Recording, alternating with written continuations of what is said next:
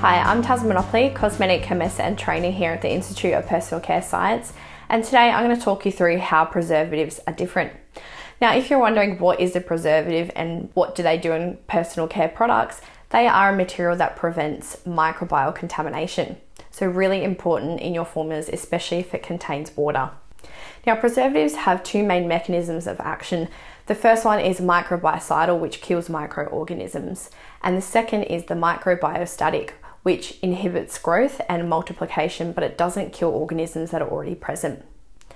Now, there are a few different types of preservatives out there. There are some that only cover bacteria, some that only cover fungi or fungi, however you like to pronounce it, and there are also broad spectrum, which covers both, all counts of bacteria and fungi.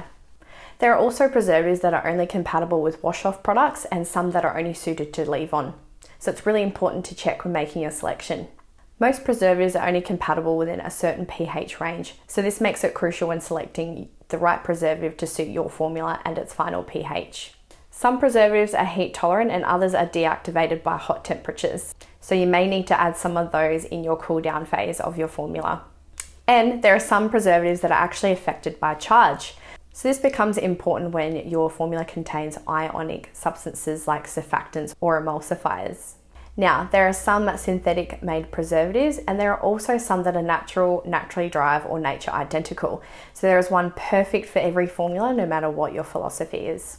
Now, preservatives are actually highly active chemicals, so this does actually make them an irritant material. But if you use it safely within regulatory limits and at safe inputs, making sure that it's compatible with the formula and skin type, it shouldn't pose an issue.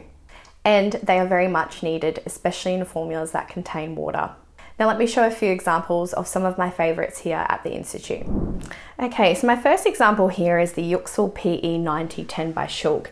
So this is a synthetic preservative. It's also broad spectrum and also covers a large pH range of about 2 to 12, and it's also heat tolerant. Now, it's quite a low viscosity liquid here, and now there's also an eco grade available of this preservative, so that makes it suitable for natural and naturally derived formulas. My second one here is also another synthetic preservative. So this is the Spectrostat by Innolex. As you can see, it's a bit more viscous than the Yuxel. This is also broad spectrum and heat tolerant and covers a broad pH range as well.